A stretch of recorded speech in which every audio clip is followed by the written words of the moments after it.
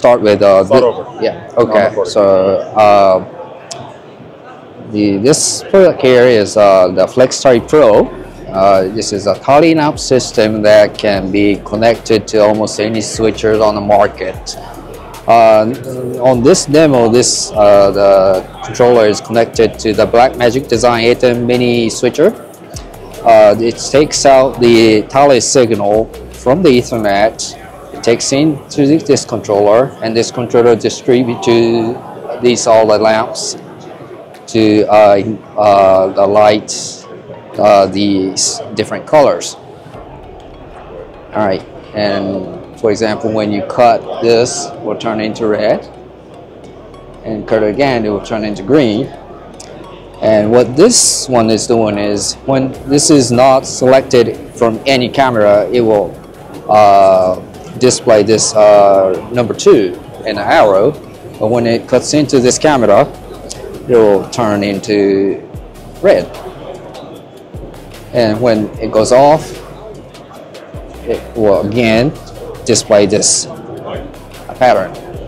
And this pattern can be edited by this software to show arbitrary pattern, whatever you want to show. And this controller can map what input will go to what pattern. So this is very flexible very flexible configuration on Tally. And also this Tally lamps connected by the Ethernet can act as a base station of a wireless Tallies. This Tally would relay the signal to the other lamps that's not connected by the Ethernet. And ones that's not connected can be powered by the battery on the back side.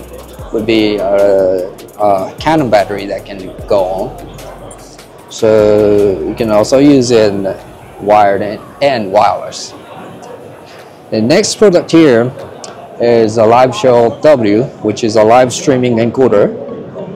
It has 2 HDMI inputs, has a built-in switcher and an encoder, and a network interface that will send the encoded video to platforms like YouTube. And has a very sophisticated web interface which you can use to control the picture. Now the composition is in a split, but you can change it to single composition as well as picture-in-picture. And you also have a little keyboard controller that can be used to control the composition. And have very many features like a text caption, a picture caption, and other little features like audio encoder, audio mixers like this. So you can use it to for almost any kind of live streaming that only needs 2 inputs.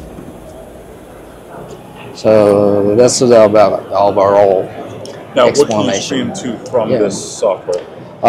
To platforms like YouTube, Facebook Live. Can't remember, but there's a lot of other platforms that will take RTMP. Do you have APIs, or do you have to use RTMP? It uses RTMP. So any platform that takes RTMP can be used to stream by this.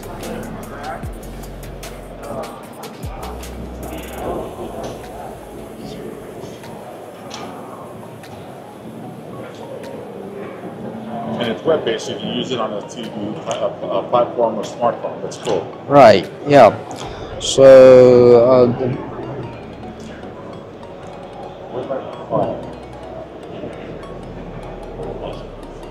anything else, or are those the main products? yeah, that's the main products here. Fantastic. Yeah. Okay. Yeah. Thank you very much. Thank you.